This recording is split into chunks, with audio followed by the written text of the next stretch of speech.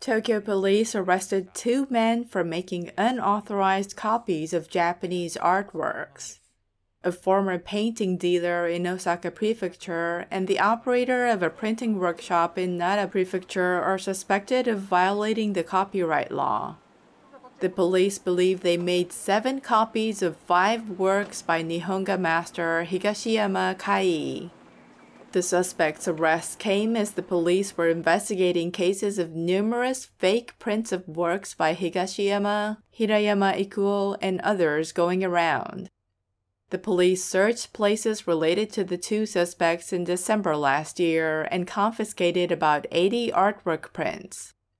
They also found 620 million yen in a bank account belonging to one of them, indicating the possibility they made large profits from selling fake prints.